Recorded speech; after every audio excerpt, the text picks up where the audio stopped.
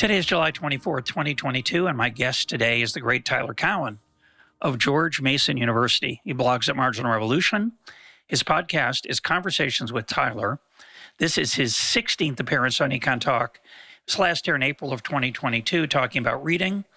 And our topic for today is his new book, Talent, co-authored with Daniel Gross. Tyler, welcome back to EconTalk. Hello, Russ. Happy to be here as always. So this is an unusual book for you. It's pretty real world. Not that your books aren't real world generally, but this is very real world, very applied. It's full of very practical advice about how to seek out talent if you were involved in an organization. How did you come to write a book like this? My co-author in this book is Daniel Gross, who's an investor and venture capitalist. And Daniel and I met 6 or 7 years ago at a dinner in San Francisco, and we just somehow took to each other. And we met up a few times after that and just kept on talking about talent and how to interview people. And at some point, he and I more or less spontaneously realized we ought to write this up and turn it into a book. So it's a combination of Daniel's own experience and Silicon Valley lore, my background as an academic and a writer, and now the book exists. It's called Talent. But most academics spend most of their time thinking about themselves. Now, if you're chair of a department or you're building a department, you're going to worry about finding good people. You're going to worry about recruiting good graduate students. But you have a real-world venture now that has made this very important, which is emergent ventures. So talk about what that is and why talent seeking there is so important. Emergent Ventures is a project in the Mercatus Center and George Mason University. The goal is to find new talent and fund it in a very non-bureaucratic way. So we have only one layer of no in the system. Our application is about a page. We don't ask for CVs or letters of recommendation, and we're willing to take chances on ambitious people with new ideas. That's Emergent Ventures. And what are the nature of some of the ventures that you funded? How many have you funded roughly, and what are some of the, give us the flavor of what you're funding. Regular Emergent Ventures has funded a bit over 170 people. There's a separate branch not run by me, Emergent Ventures India, which has funded somewhat below 100 people, but is growing rapidly. That's run by an Indian woman. Our very first grant was to an American-Ukrainian economist called Timothy Mylovev, who wanted to do some popular writing about economics in Ukrainian.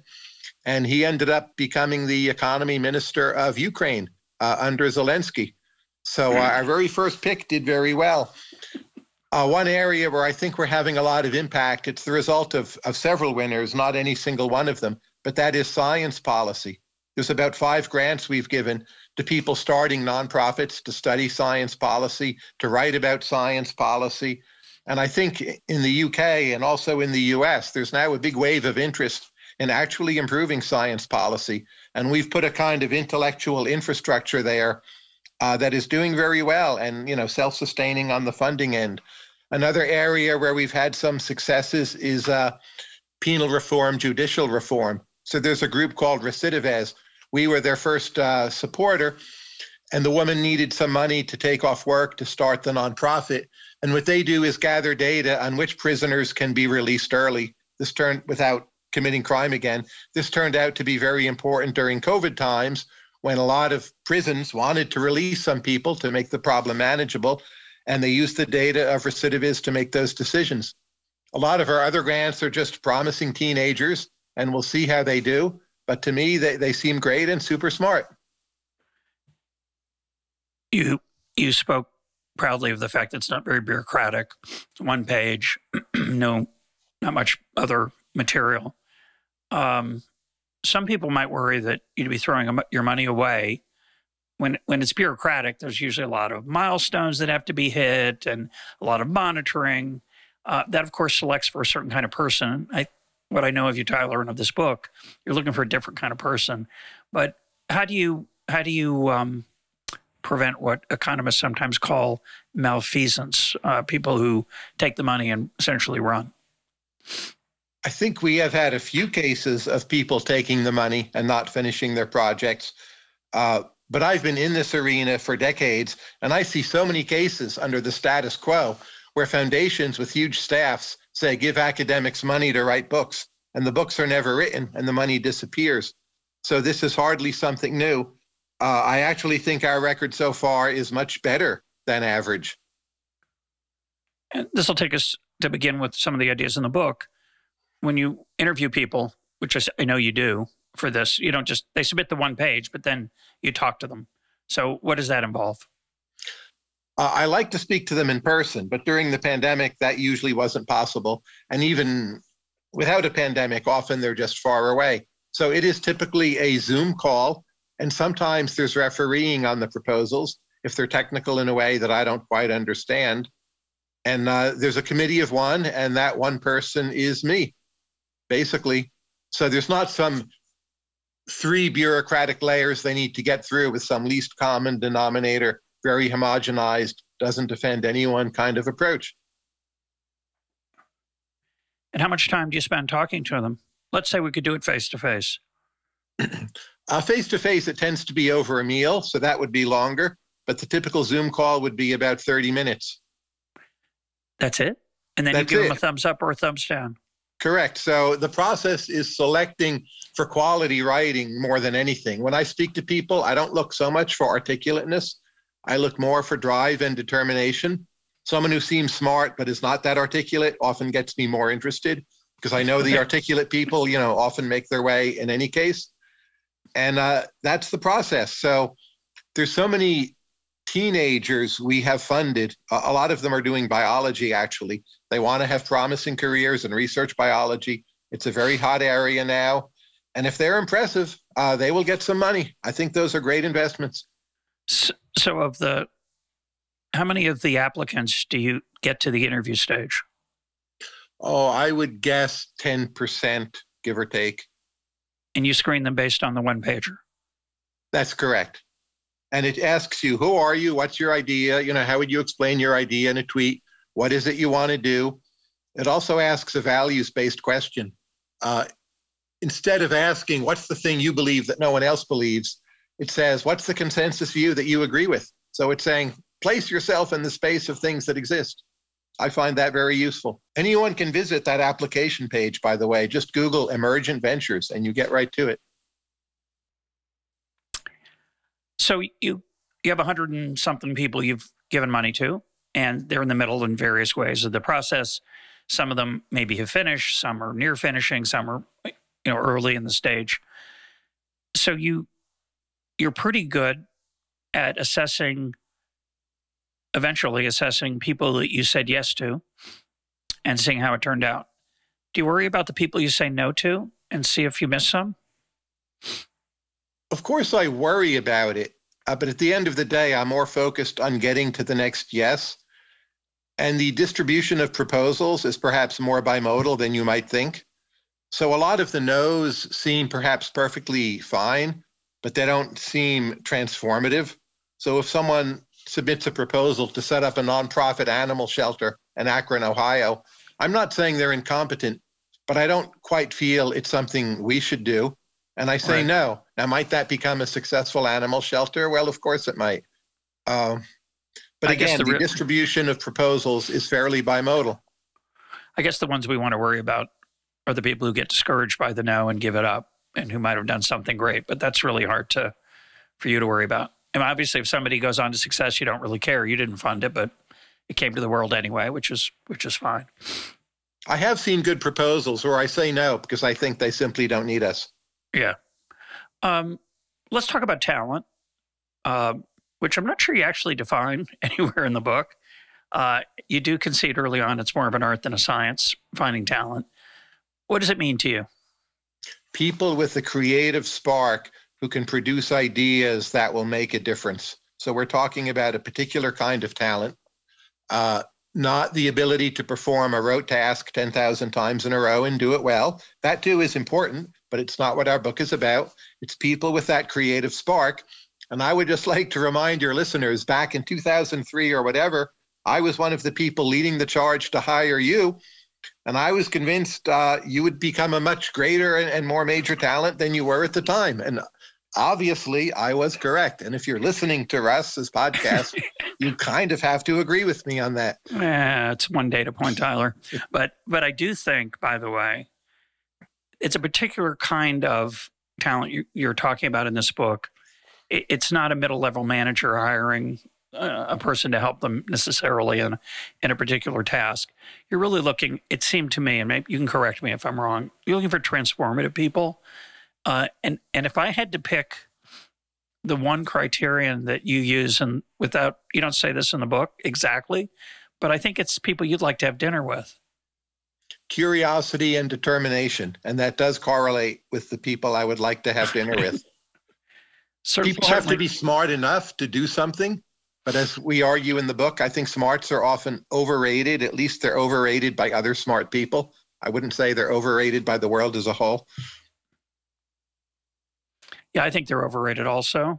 And I know I'm susceptible to smart as it's very seductive. Partly maybe I think I'm smart, and it may be part of the reason I'm overly attracted to it.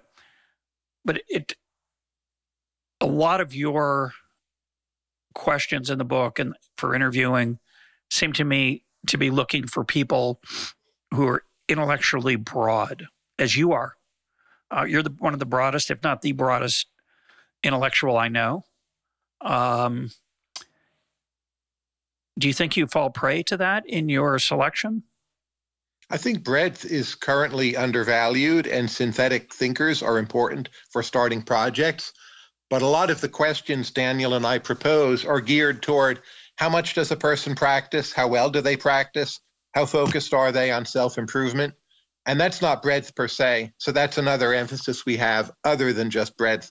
I know plenty of broad people who just don't work that hard at being really good at any particular thing they actually can do. And those people, maybe they'll do okay, but they don't stand out. They don't really succeed. I was kind of shocked by that practice question. It's one of the earliest questions you raise in the book. Talk about the idea of that question. Say it more explicitly, and talk about why you care about it. Here's how the question goes, and it may vary depending on context. What is it that you do to practice on an almost everyday basis that is akin to how a classical concert pianist would practice scales? Or you can make it how a gymnast or basketball player would practice free throws. And you're just asking people, how is it you think about your program for self-improvement? And just see what they say. The person who has no answer at all, that tends to worry me, frankly. Like, what is it you're doing to get better? I'm glad you didn't ask me that back in 2003, because I wouldn't have had anything to say. I think a lot of what I doubt if that's true, by the way. well, what do you do to practice? What would your answer be? I write every day. I read carefully every day. I run around the world like a crazy man trying to talk to as many different interesting people as I can.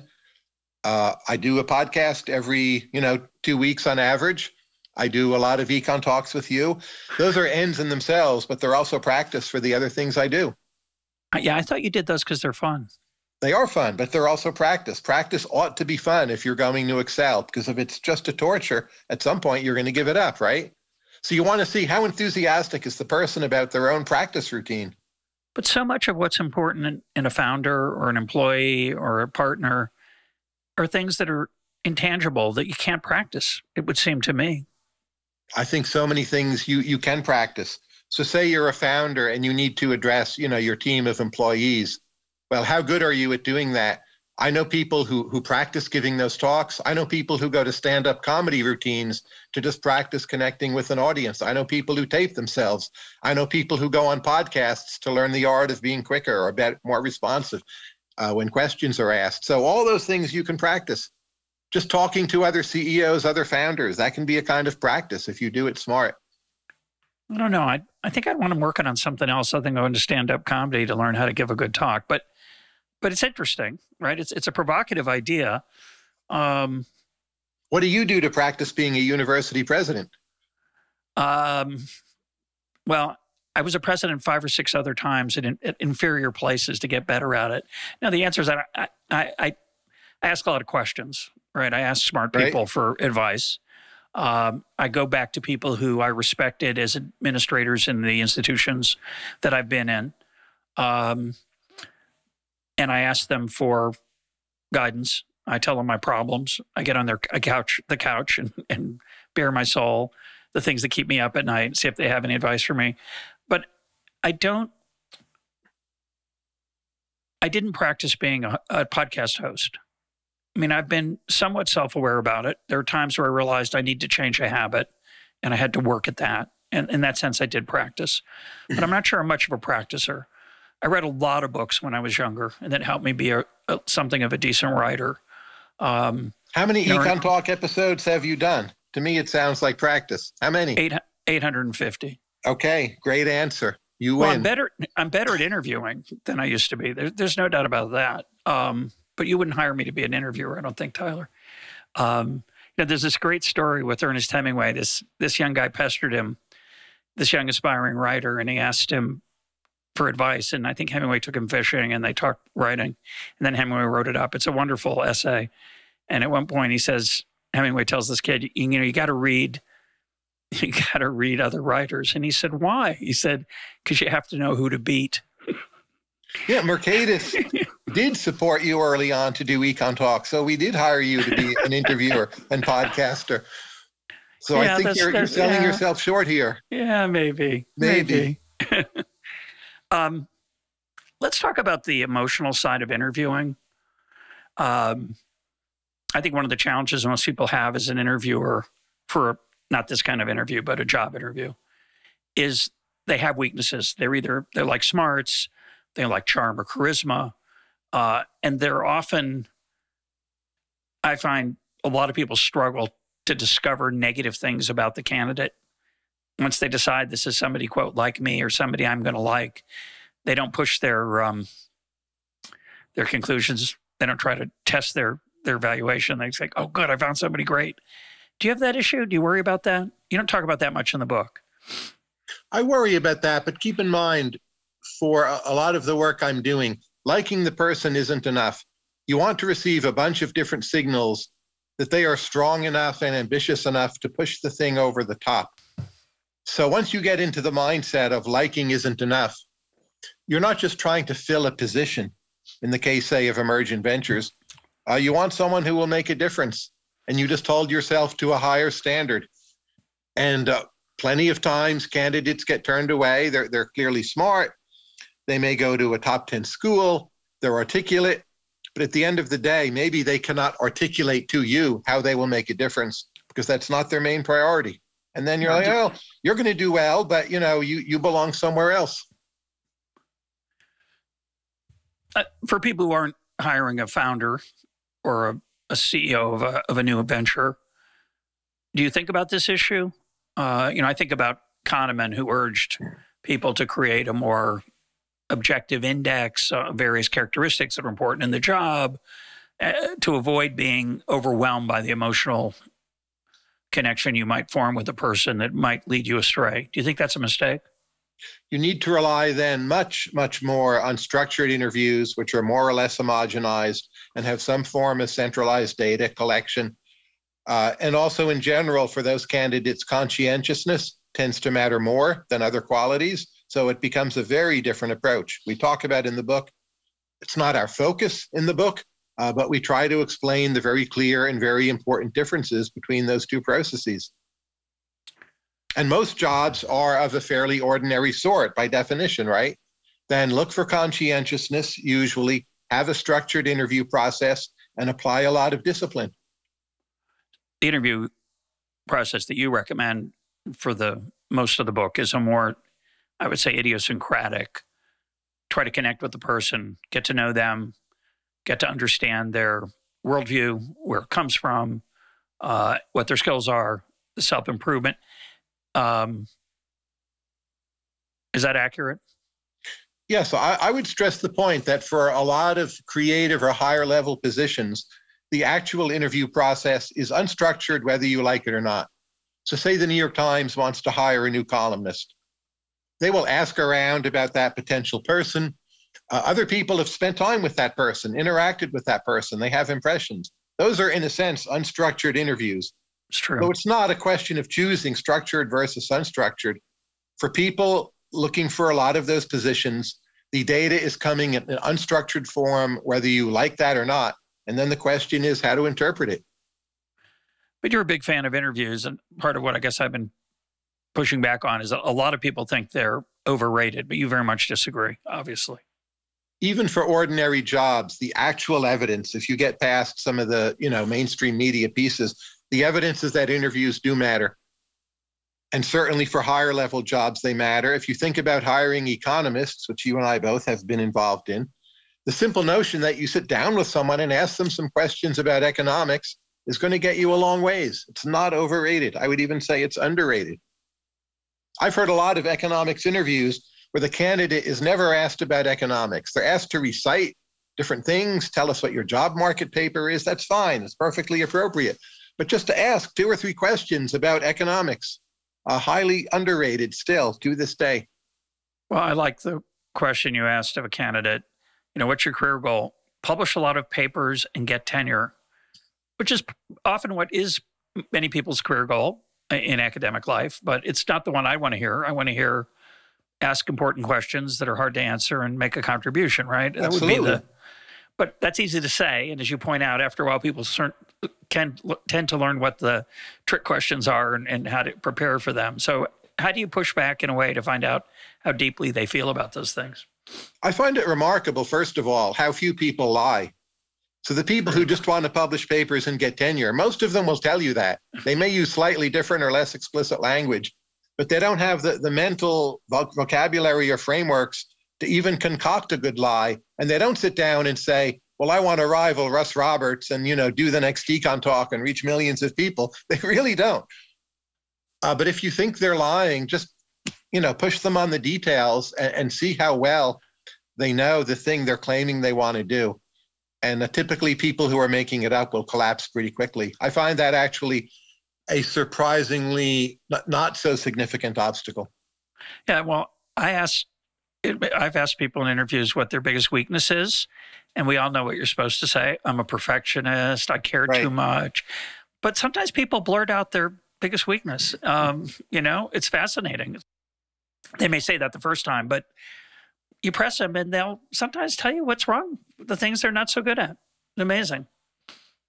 So I think interviews are very useful, but you have to be a good interviewer, right? Yeah. Hard to do. Let's talk about meritocracy, which you allude to a little bit in the book. It's a little bit out of fashion in 2022. It's not out of fashion for Emergent Ventures or Tyler Cowen or Daniel Gross.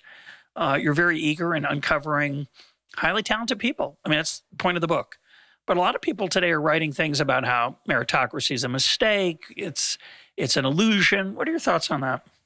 Adrian Woolridge had a very good book out last year in defense of meritocracy.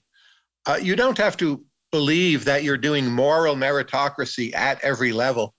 So if you support the more ambitious 17-year-old who wants to do computational biology, you're not committing to the proposition that they're a better human being. But at the end of the day, you want to cure diseases and, limit pandemics and so on.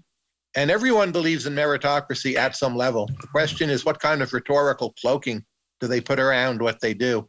So if you're having open heart surgery, there are very few people who do not believe in meritocracy. Yeah, although there is an interesting question about what the best means in any of these areas, right? Or a talented person. There are certain settings. I remember when we were in we had our first child, the recommendation for a pediatrician from another doctor was he was not a good doctor. He was the smartest doctor. He was the one that impressed my friend with their, I don't know with what, their degree or something.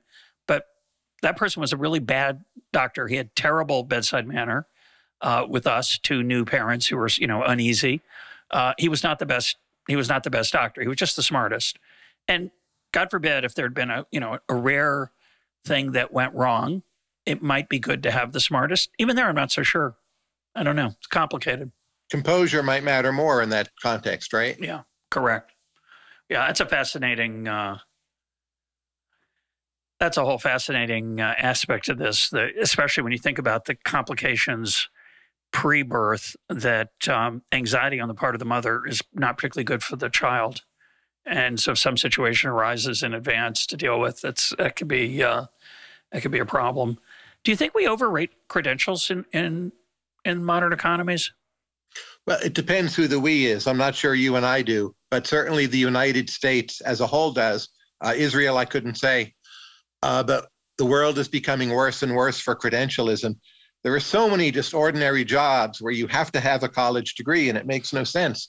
The state of Maryland, fortunately, has started abolishing those requirements, but most other groups have not. And it's a barrier to minorities. It can be a barrier to women who had children earlier, who had children at the wrong time, or who left school to raise families. And it's one of the worst things we do in American society. And my father, for instance, ended up being quite successful running a chamber of commerce. He didn't have a college degree. That is no longer possible in today's world. And I'm trying to bring some of that back. Yeah, I find that weird. I don't know if it's just a shortcut, right, as a way of culling the pile. Obviously, you and I both know extraordinarily talented people who never went to college, or who didn't go to a fancy school, like you. You went to Harvard. Obviously, you could have been a lot more successful if you'd gone somewhere else, Tyler. But seriously, it's such a. Is it just that it's an informational shortcut for people? It is, and it's often a useful one. But if you want to do some kind of what I would call intellectual arbitrage, you need to look other places, because the person who comes out top of their class at Harvard Law, they're doing well anyway, and you could try bidding for them. They might be a good hire, but they're also going to cost you a lot of money, and you will make a lot of your greatest gains looking for other kinds of people, and including from other countries. Well, let's talk about hidden talent.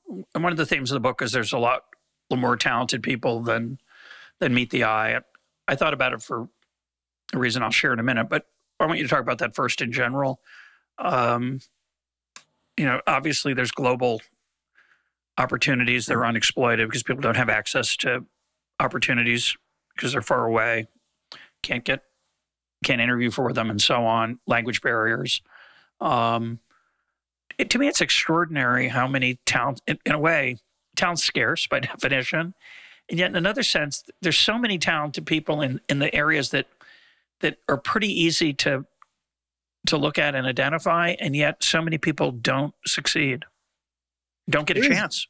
There is a potential market failure. So if you spot a talented person and help them, you may just elevate them so they go away and work for someone else or start their own venture.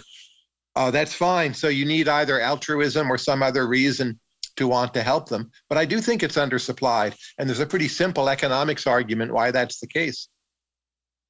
That you don't internalize the gains that they reap. They do. Or some other employer does. I'm thinking about music, writing. The reason I was thinking about it, I'm fighting off a terrible cold, as listeners can hear. So I spent all of the Sabbath this past weekend lying in bed and reading when I wasn't sleeping. I slept 16 hours. But of the non-16 hours, I read a collection of essays by Hillel Halkin. Have you read Hillel Halkin? No. Who is he? No, that's the thing. So I knew who he was by name, but I don't think 10 years ago I knew who he was. It seems to me there's a certain set of writers, and I'm going to put two other people in there, George Steiner and Brian Doyle. They're not famous. They're not well known. They're well known in small circles, but they're all essayists. And essays, I think, are undervalued in modern times. And you might not like Hillel Halkin. He writes a lot about Jewish identity and Israel, and for many reasons might not be your cup of tea. Brian Doyle writes about parenting. George Steiner writes a lot about language, education. Him you'd like if you haven't. I suspect you know George Steiner. But these are people that most people, I would say, I've never heard of them. And they have given me so much delight and pleasure over the last few years, and I had not heard of them at all. And it's scary. It means there could be a fourth or fifth even person like that who I'm missing. There are comparables in every field, music also, the visual arts, everywhere. But I think, entrepreneurship, and there are plenty of people who could be great economists, but maybe just don't pursue it or they're never encouraged, and we're missing out there.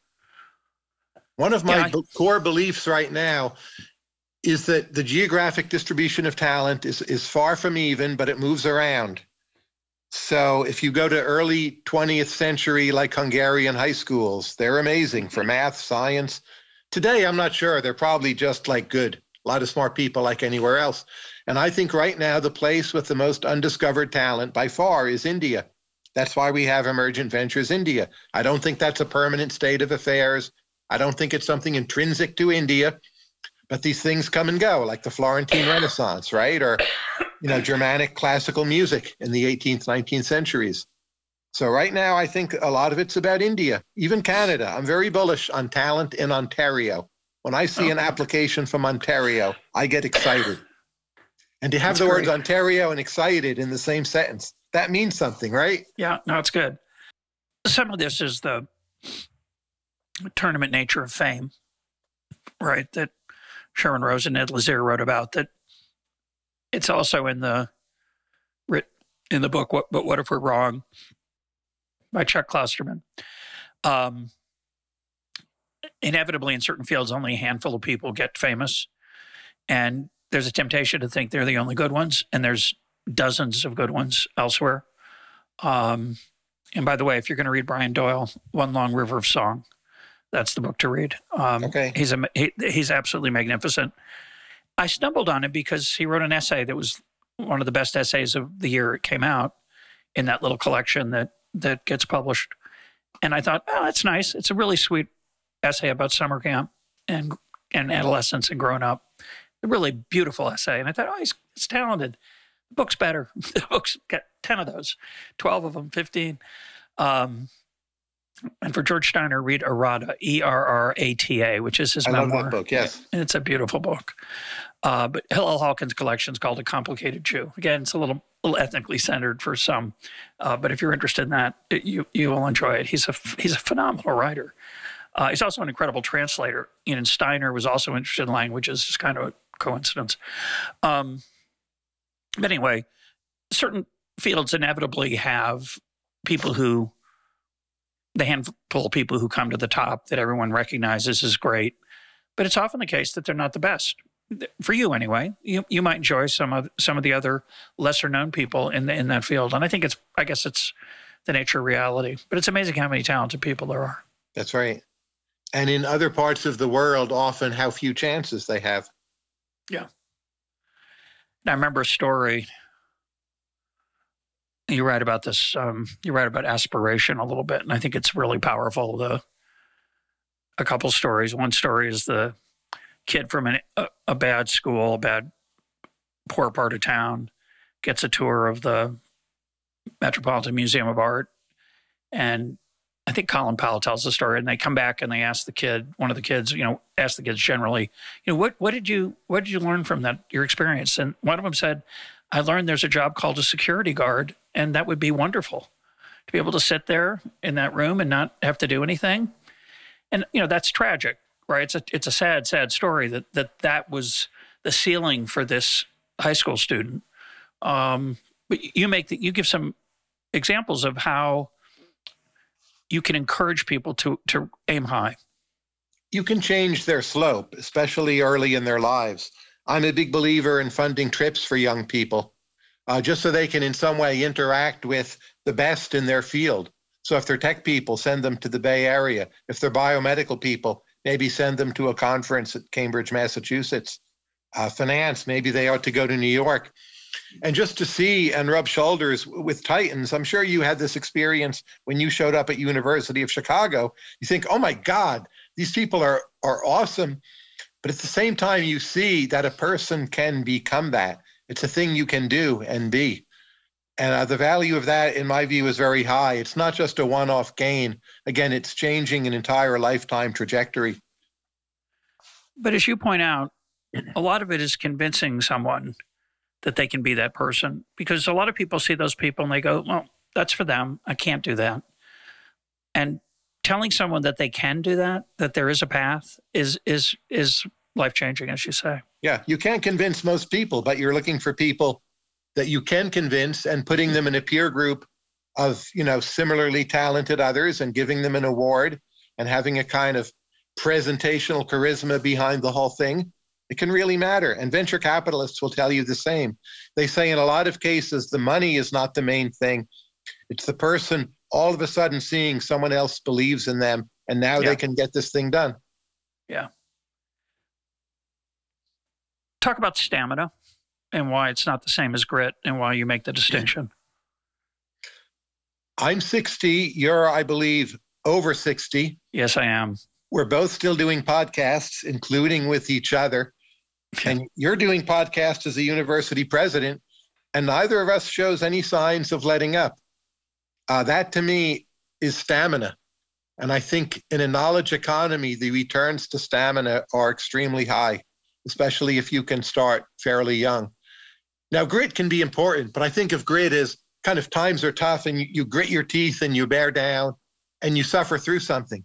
Don't mean to take anything away from grit, but if you distinguish stamina and grit, I think you can make better decisions.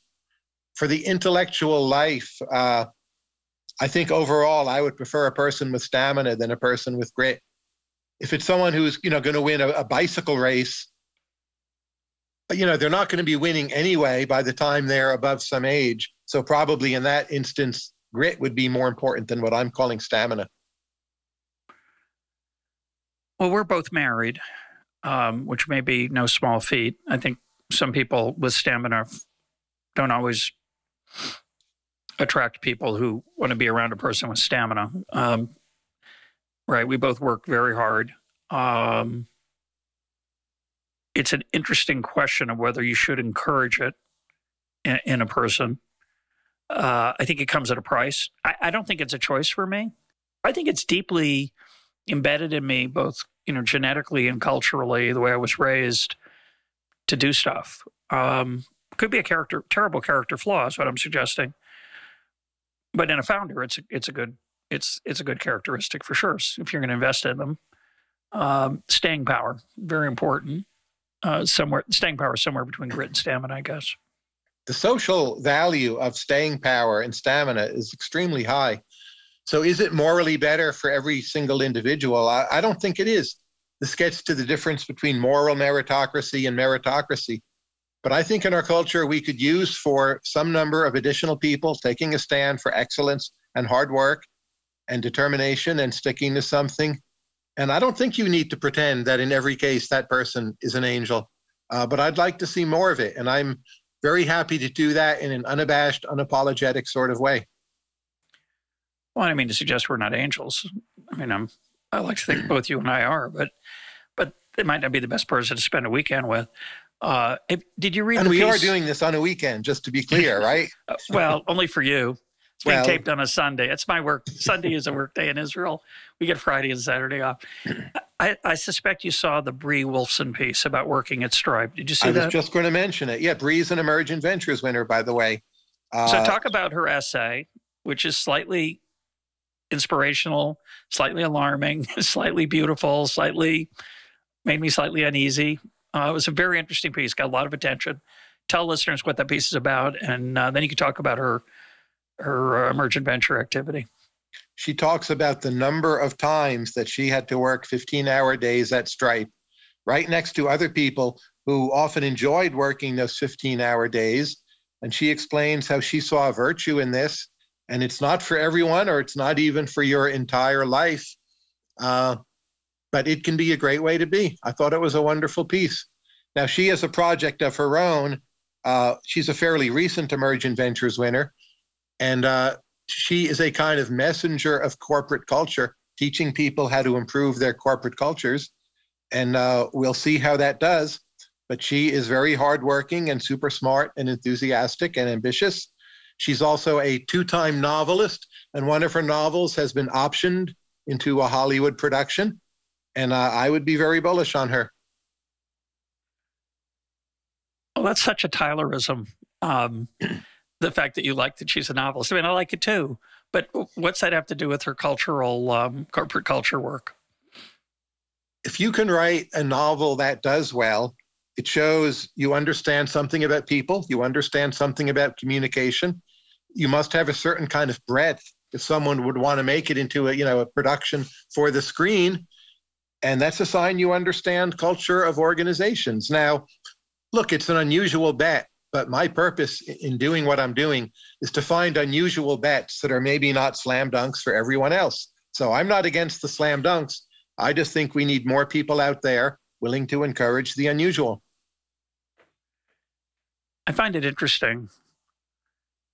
I mean, I think I asked, but I knew that you would know about that essay. It's an interesting thing how the Twitterverse and the blogosphere and the intellectual landscape is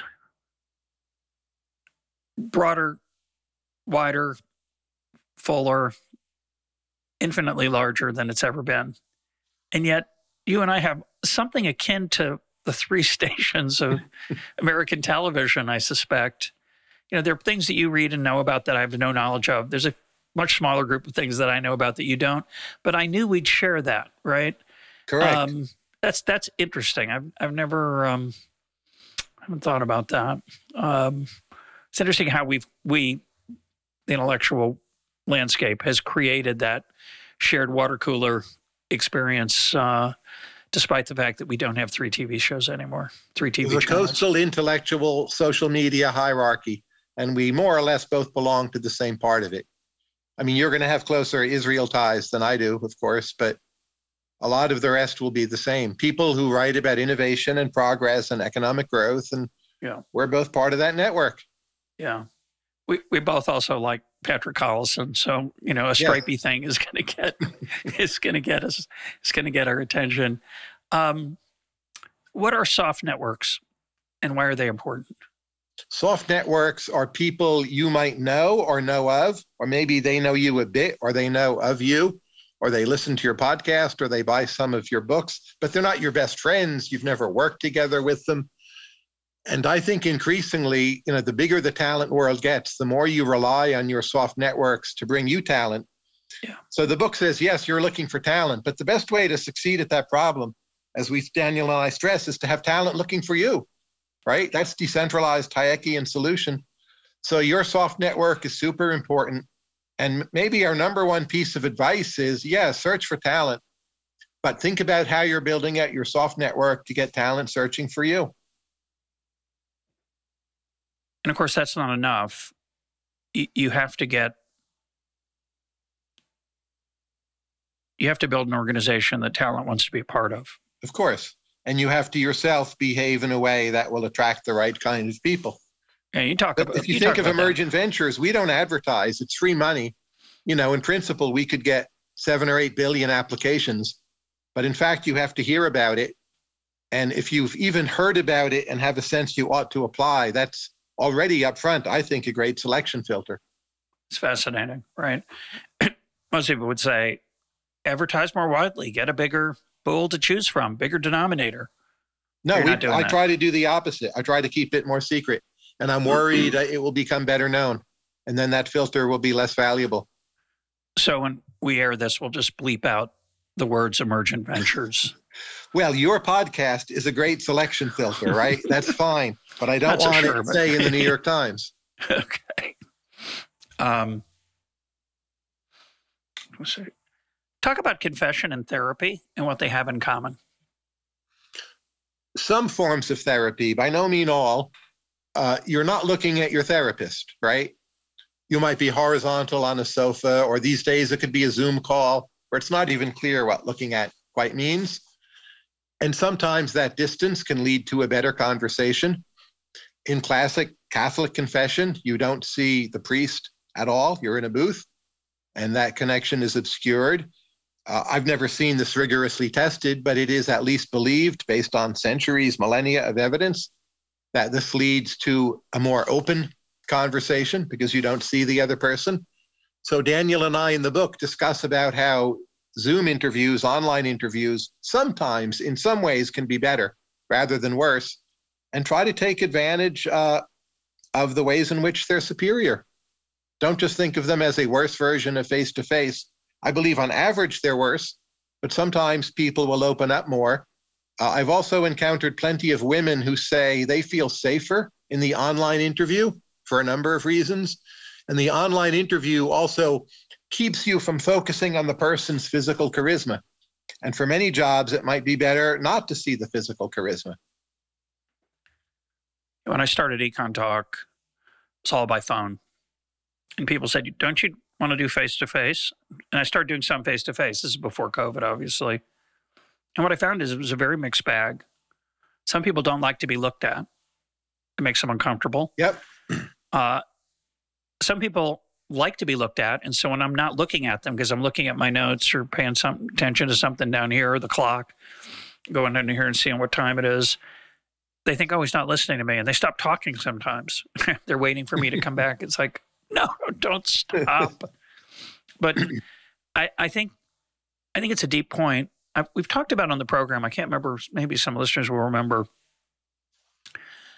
watching something together with someone creates an intimacy that's sometimes more powerful than face-to-face eye contact. Watching a play, watching a scene in nature, a vista, and you can talk even though you're not looking at the person, and you can share things that might be hard to share. It's like the long walk, right? You're usually side by side. You can look at each other if you need to. The long walk is often better either for emotional talks or for intellectual talks than sitting down at a table. Yeah, Steve Jobs was a big fan of the walking interview. So an online interview, in some ways, not all, but in some ways, it's like the long walk. Take advantage of that. Yeah, although it's better when you turn off your cameras, even you might argue. But and there are people I know who don't like to interview, don't like to have conversations on Zoom with camera on, just because they think it distracts, which is quite interesting. Talk a little bit more about Zoom. You talk about it a lot in the book. How it's obviously forced us to adjust in certain ways. But the part I found interesting was your discussion of status and how status is different in Zoom than in person. That was a really interesting set of observations. In person, the boss usually takes the best seat, sits in the middle of the room, commands the attention of everyone, waves his or her hands around, projects a certain something, has a non-egalitarian allocation of time spent speaking. I'm not saying that's never good, but very often it's not good. On Zoom, it's much harder to do all of those. It's on average more egalitarian. There are discrete turns of when you stop and start talking. You can't manipulate the room in the same way. That can be great. Again, it's another advantage, not always present, but do something with it. Take advantage of it. Be more egalitarian on Zoom. It's also harder to make jokes on Zoom. Again, can be both a cost and a benefit, but don't judge Zoom candidates by their sense of humor. That's a huge mistake. Really interesting. And of course, some people use humor to their advantage, obviously, and others struggle to appreciate humor. Talking to my chief of staff the other day, we had our cameras off on Zoom, and I made a deadpan joke, which she did not know was a joke. There was no camera. It was about a loss of funding, and there was a long moment of silence, and I said, "I'm just kidding," and she breathed a sigh of relief. But jokes in general are difficult on, as you say, on Zoom, with or without camera, and of course they're especially difficult across culture. I feel that all the time here in Israel, where making a joke in Hebrew is almost always a mistake. I'm going to do something wrong. I'm going to mispronounce a word. I'm going to put the emphasis in the wrong place, and they're not going to think it's a joke. And most of my humor is deadpan, and it's a big mistake. I think there are some jobs, and CEO would be an example, where having a good sense of humor really matters. But for most of the areas where I'm interviewing people, I don't think sense of humor correlates much with success. And if I cannot pick up a person's sense of humor, say online, that's fine. It may be better not to pick it up. Obviously, if you're interviewing professional comedians, online may not work very well. But that's not usually what I'm doing. No, for sure. One question I found particularly bizarre. Of course, I disliked all the questions I didn't think I could answer well. You don't know that you can't answer them well. The point is to induce variance in the answers, which will mean a lot of the answers are bad. So if you feel your answer is bad, that's actually a sign your answer might be good, because the question is a variance-inducing one, right? Yeah, I'm always looking for the right answer. Obviously, a bad strategy in a Tyler Cowen interview, right? You don't care what the answer is. You just care how they defend it, how they can, Yeah. right? But what are the stranger? So the book has a lot of questions about suggestions to ask in interviews, and um, the one I found particularly peculiar was, what are the open tabs on your browser right now? So I think I have about 150 tabs open across two browsers. I don't think I could. I guess that would be my answer. You would like that, actually, wouldn't you, Oh, Tyler? I'd be delighted. And, I just interviewed Matthew Ball, the gaming guy, the metaverse guy. Oh, I forget his number, but it was even bigger than yours. And he writes in so many areas. I was excited. Right. So you do podcasts, you do economics, you write books. You just wrote a New York Times piece, which was great, by the way. Thank you run you. a university, you read classic works, and so No, on. It makes I'm a sense you have perfect a lot of candidate. open browser tabs, but I would not hire you to be a cashier in Starbucks. No, but so it's obvious that I need to exploit your affection for my browser behavior and figure out some venture I can get you to fund. How about liberal arts education in a small Middle Eastern state? We do new things. So if your university or any affiliated projects have a new venture, by all means, apply. We would consider it. No, you'd be a sucker for I've got so many good things for you. You wouldn't even care what it was. More seriously, you talk about speed of response. In particular, you talk about Sam Altman. Sam Altman used to be, for I think about 5 years, was head of the Y Combinator that Paul Graham and others had started. A tough mantle to inherit. He, I think, did a good job. There's a new person there now taking on that task. But Sam talks about speed of response. What is that? If people respond to your emails quickly, it tells you something about them. They view you as a kind of priority. They want to keep a relatively clean inbox, and they're sort of eager or impetuous to get something done. I think for people doing startups or potential public intellectuals, that's a strongly positive signal. If you're looking to support or hire, say, a chemist or cancer researcher who will be spending a lot of time working in a lab, or maybe already is, it could well be a negative signal. But I look at speed of response as a significant variable in assessing people. How many emails are in your inbox right now? Oh, you mean like permanently sitting there? Yeah. I would guess 180. Most of them are for reference. They're not active. 180 total? You mean Well, I just delete the 180? others. 180. Now, fresh ones, it would Now, be this is however gonna hurt many me. have come in since we started talking. This is going to hurt my application. I have 58,256 emails in my Gmail account. I also have an Outlook account for my Shalem activities, my college president activities.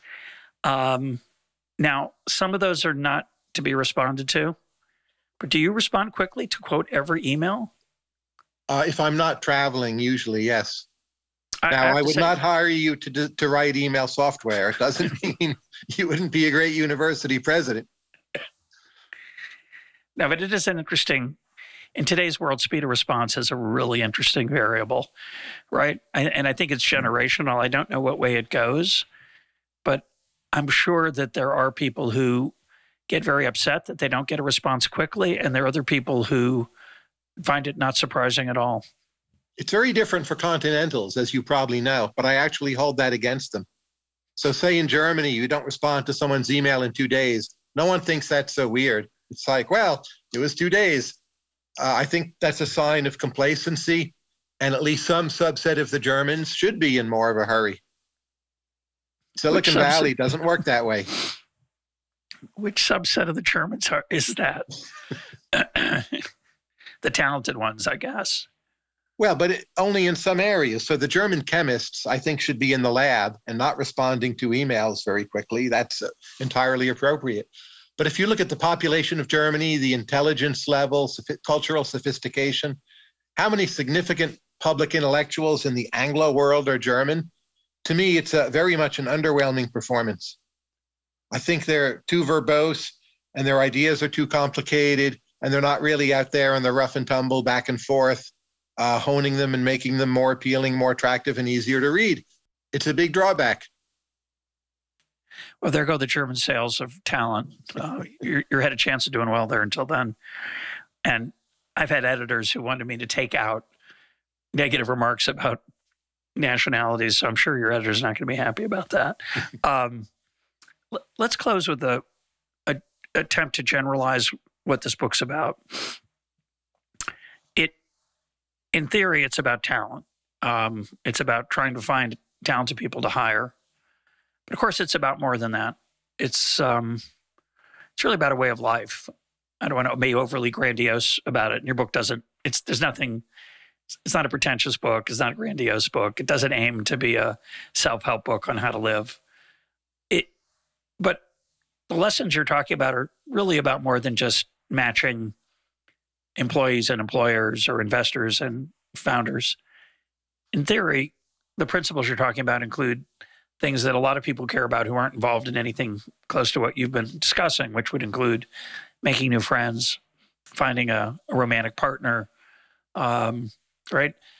In a way, and I fully agree. And it's about how to understand your own talent. So, the framing is searching for others. But how about searching for yourself? Like, who am I? What can I do? It's also a book about that. Like, what are your open browser tabs? Ask yourself. Yeah, it's a good question. There are people, by the way, who would say, you have 150 tabs open. I don't want to get near you, right? Something's wrong with you. You don't answer all your emails. That's not my kind of person. It's important to know, right? These are not unimportant things.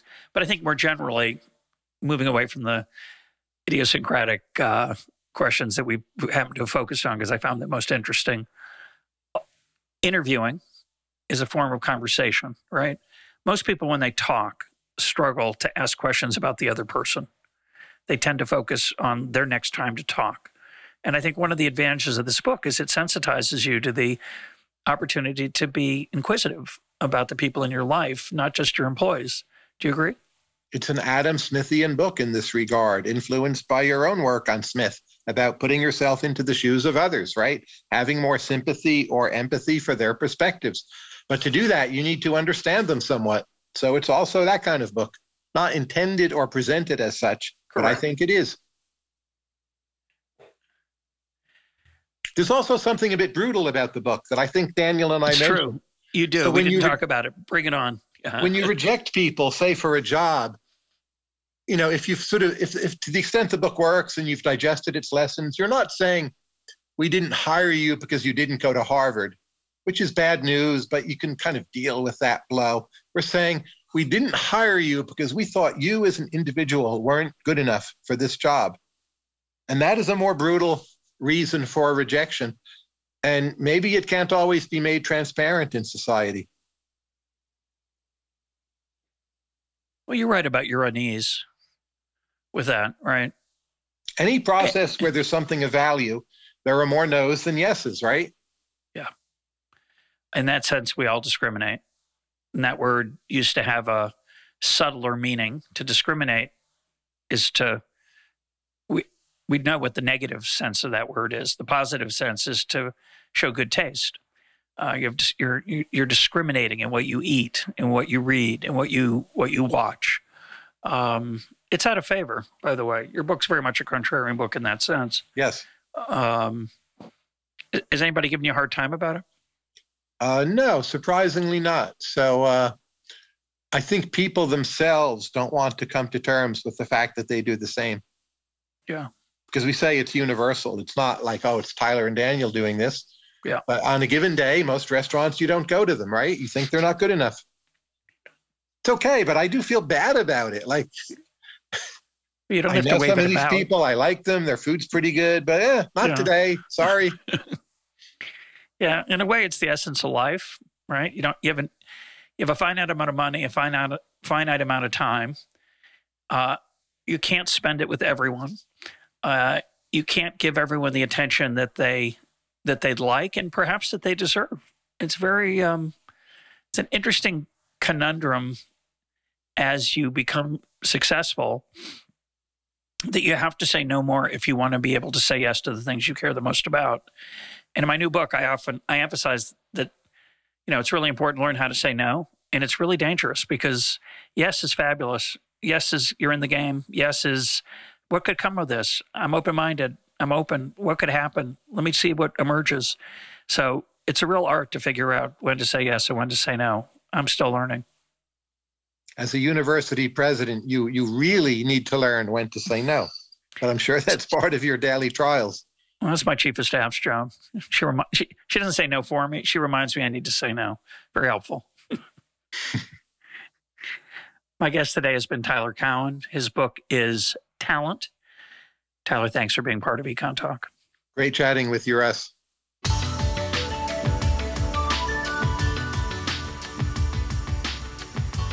This is EconTalk, part of the Library of Economics and Liberty. For more EconTalk, go to econtalk.org, where you can also comment on today's podcast and find links and readings related to today's conversation.